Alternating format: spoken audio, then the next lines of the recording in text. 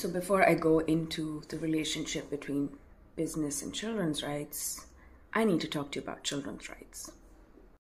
The United Nations Conventions on Children's Rights provides children with 42 different kinds of rights.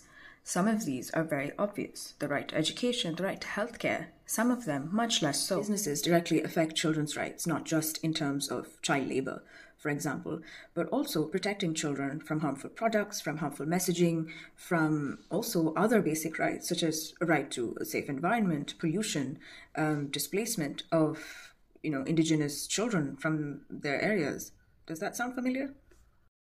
Recently, the State of Children's Rights in Business report, published by the Global Child Forum and BCG, looked at companies across 25 indicators that affect children. These were the top 10. Two major takeaways: IT, software and services scored lower than oil and gas and mining. How? So the report basically looks at content consumed on these sites, on streaming sites, the effects of social media on children, and also predatory behavior, exposure to bullying, and so on. The report particularly notes this concept of information nutrition being as important as child nutrition, which I found super interesting.